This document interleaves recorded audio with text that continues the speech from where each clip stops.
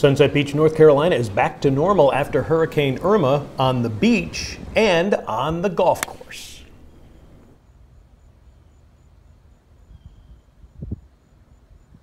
There you're on. Well, actually, I'm out thrilled to death that Irma is all better and that we're back out to being normal at Sunset Beach, North Carolina.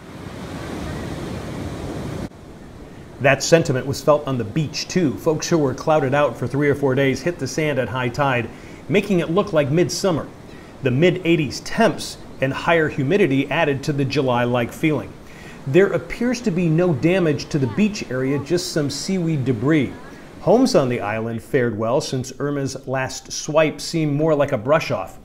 The worst damage came on the mainland from downed trees, many with wet roots near ponds and swamps, allowing moderate winds up to 30 miles per hour to knock them down. Most folks, myself included, will tell you that Irma's last goodbye was pretty benign. I slept through it. Life is back to regular September around here now.